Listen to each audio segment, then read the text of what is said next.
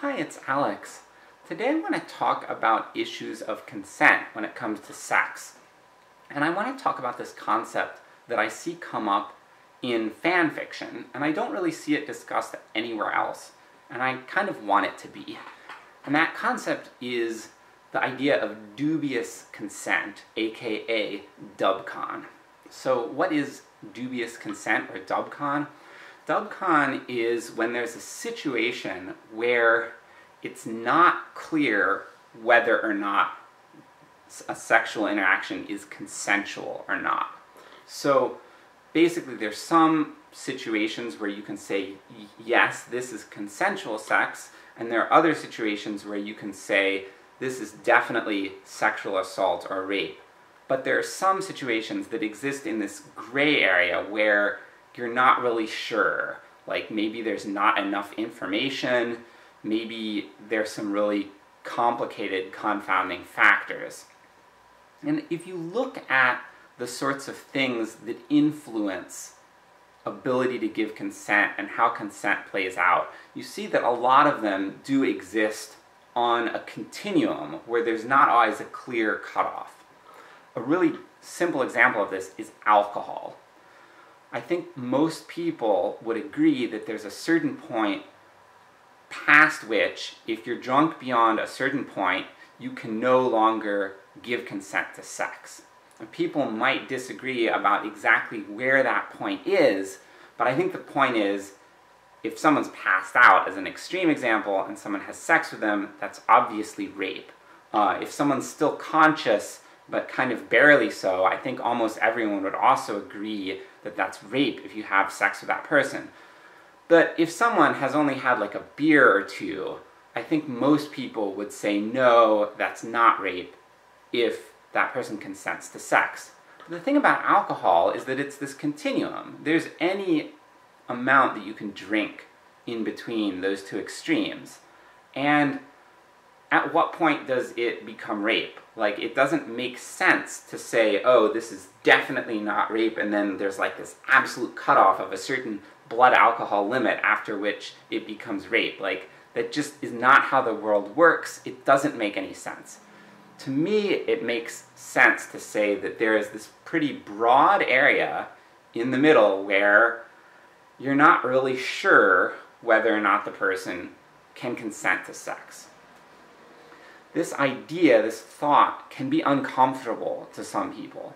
I've noticed this in a lot of discussions surrounding sexual assault or rape. And I've noticed this tendency that people have that it really bothers me, actually. There's this thing that goes on. Someone will come into some internet forum, or they'll come before their friends to get help or support based on a situation that happened that they were involved in recently or in the past. And they describe the situation, and I've noticed that people often will jump in and they're like, oh, that was sexual assault, that was rape, you were raped. And sometimes other people will be like, no, I don't think that was rape, that was definitely not sexual assault, things like that. And sometimes people will argue about this, like back and forth between these two extremes. And this really, really bothers me. It bothers me for a lot of reasons. For one, it's this emotionally charged topic. It's often being discussed with or in front of the person who went through the experience, so they may have trauma associated with it, and you're starting to argue about this experience. And it can be hard on the person for multiple reasons. Like, for one, if the person really thinks that they were raped or sexually assaulted, and people are telling them that they're not, that that's not what happened, it's denying and invalidating their experience, and this can come across as sort of re-traumatizing. But similarly, if the other person doesn't feel like they were raped or sexually assaulted, they're just like, oh, this was a kind of icky or weird situation, and people keep telling them, no, you were raped, over and over again, that in itself can be kind of traumatizing, and I've seen this happen, and I think that there's a stigma associated with rape, and I think if people are told that that is what happened to them when that's not what they really believe, that itself can also be traumatizing. So, okay, I think it's important to exercise caution when analyzing other people's situations, especially in front of that person and talking to that person themselves. And how does Dubcon relate to this? Well, I think that the biggest problems with this kind of behavior exist when they're in this gray area, when the situation that happened fits into this area where you cannot cleanly or unambiguously say this was consensual or this was non-consensual. Because that's where you're going to have more diversity of viewpoints and you're going to have people potentially arguing about whether or not something was consensual. How can we solve this or prevent this? I think a lot of this problem can be prevented by acknowledging that dubious consent, Dubcon, is a real thing. It doesn't just exist in fan fiction, it exists out in the real world. And what that means is that there are situations out there where you cannot unambiguously say this was consensual or this was non-consensual. There's some situations that are just in that gray area. People might not always agree, and people like me might say, hey, this is definitely in that dubious category that I'm not going to put it in either one. I think it's important to acknowledge that.